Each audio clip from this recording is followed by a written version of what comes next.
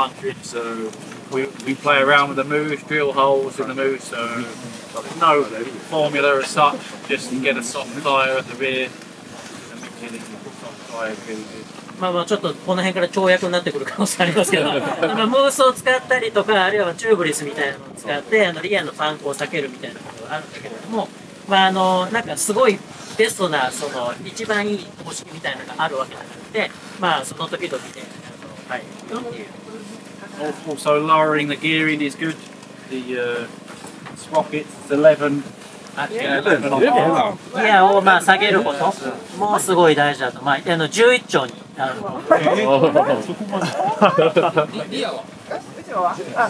Makes it a lot easier to ride in the slow. How many numbers are you using on the rear? 50. 11. 12's good as well.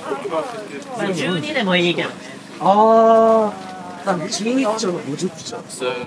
obviously you don't have to use the clutch as much in the first gear.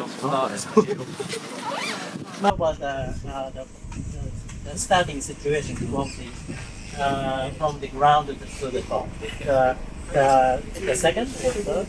So every hill climb is different. So a lot of the techniques I speak about fundamentals and the basics, like the fundamentals apply to a lot of situations, but hard enduro, so many variations. Every hill climb, every rock, every log is different, so we learn the fundamentals and then we adapt techniques.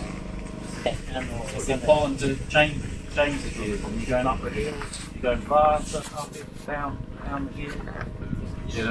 Different type of sports, circuit, more predictable, hard enduro, we have to adapt all the time.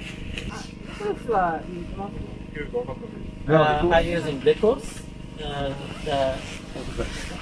Oh no, that's just the cover. Standard clutch.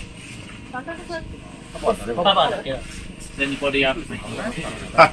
リコルス使ってる人いますか？ Hell no!